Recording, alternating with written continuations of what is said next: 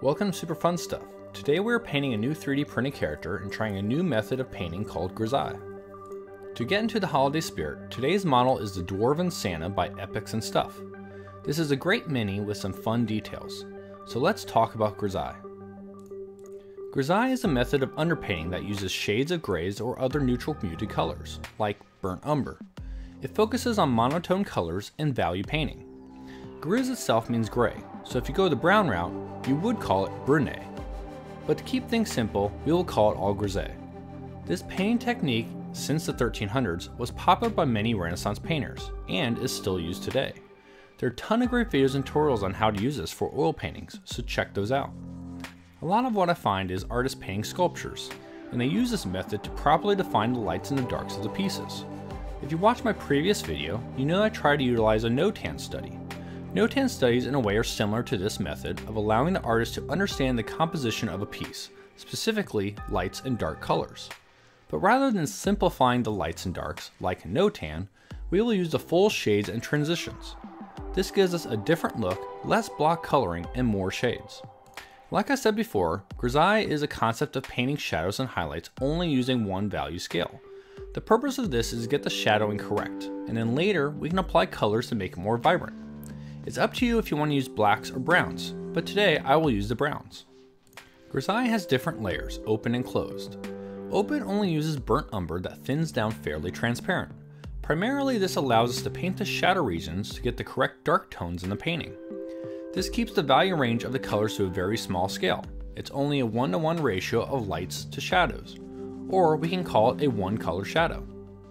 Closed Grisaille uses opaque colors to give us a wider range of color values. This is where we mix whites into the burnt umber and create a full range of shades. Now this is up to you how many values you want to use, but I plan to use around 3. Before we start to paint using Grisaille, we first need to start with a white mini. Then I apply light to the mini to decide where I want my lights and darks. This time I decide to use a form light where I use a 3/4 top and a 3/4 front lighting. This means that there is 1/4 of shadows, mainly in the back. For this I use 2 light sources and get it in the position that gives the most decent shadow effect. I take pictures all around my mini just for reference. This will help us when we have to paint the mini. What makes this interesting for minis is that instead of transposing a 3D thing to a 2D surface, I go back to my 3D model and paint that utilizing the 2D reference. Now we're ready to paint the mini. When you use Grisaille, you should use a lighter value than what is revealed from the light in the picture. Also, you can use a value scale to help you pick what shades of colors you need. I first start with my open Grisaille, taking a transparent burnt umber and applying it to all the shadows I see. This is strictly the 1:1 shadows to the highlights, so I don't think too hard about it. Here is what it looks like so far. You can see a basic shadowing of the entire mini with the white and the dark umber. It's fairly simple and pretty straightforward. Now to the closed Grisaille method. This is where I do various shades of the burnt umber. I take the same color I was using and mix in white. I try to make around 3 different shades and gradually transition each of the darker shadows I laid earlier. Now with the mini there's a lot of shapes and intersections of shapes. There are cast shadows and transitions. A cast shadow gives a hard edge to a shape, while a transitional edge is more softer and requires us to blend in between. A simple way to blend our transition shapes is simply blend one color into the other, or a slight pull. I like to start from the dark colors and work my way up to the lighter colors.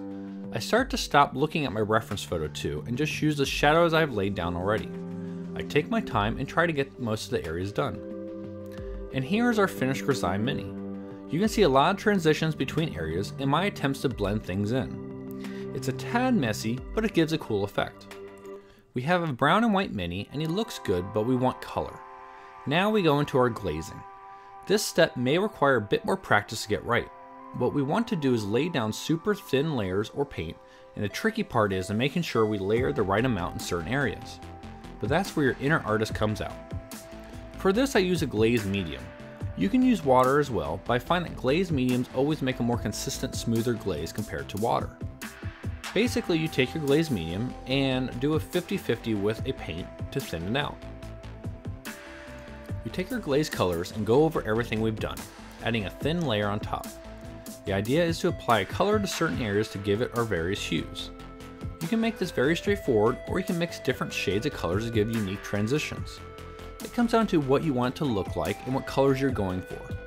For example, the red on this mini is pretty straightforward. I'll stay in the red/orange range of colors.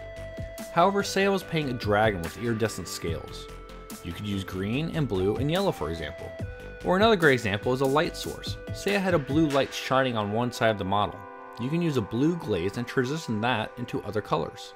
This gives you a ton of flexibility. I just make my way applying different types of glazes on certain spots. This mini seems pretty basic with the colors that I picked, so it's a good test for using Grisaille. To finish up the mini, I added a little iridescent pigments, and a little wash to certain areas. And the last part, I make a shiny base. Why not? So this mini is done and it looks pretty decent. I didn't do the comic book lining this time, but I still like it. Let's do a review of the Grisaille method. Let's first look at the things that I liked. First, I think it's a neat concept that allows you to distinctly define your shadows and highlights. 2. It's a widely used method with a lot of free information out there. You can find tons of videos and articles about it. 3. You do everything up front and allows more freedoms with your colors. With glazes, you can mix and match colors better with better transitions overall. And lastly, you really can produce better transitions between shades. This is very impressive. Now to the things I didn't like. This is not really designed for minis, and we knew this to start. We just need to find a better way to apply this method. Next, this is not that great for small details. There's so many small details and many of them get hidden, especially when you do your Grisaille colors. Next, you constantly have to make glazes. It just takes time and you gotta make sure you mix everything properly for every color. Plus, some colors just make better glazes than others. Next, glazes don't always go on smooth, and sometimes they look spotty. That's just the nature of glazes in general, so you really have to make it thin coats. And lastly, there's always additional time taking photos and setting up lighting.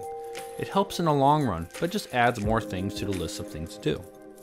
So the overall verdict, it was good, it was decent. I don't know if I was totally sold on this concept yet, but I think it needs some work to be properly used with minis. I think the biggest drawback that would keep me away from this is it hides details from you when you paint. But overall, it does have potential. Compared to a no-tan study, I would say no-tan study wins for now, but it was a very different style of painting. So in the end, it's hard to compare the two. Here's a Grisaille next to the no-tan study I did before. So what do you think? Do you think this method is worth trying again? I think after doing it this one time, I know ways I can make this better. I'll experiment some more and let you know. Thank you for watching, and please leave some comments. I appreciate the feedback. Thank you to all my patrons and supporters as well. See you next time.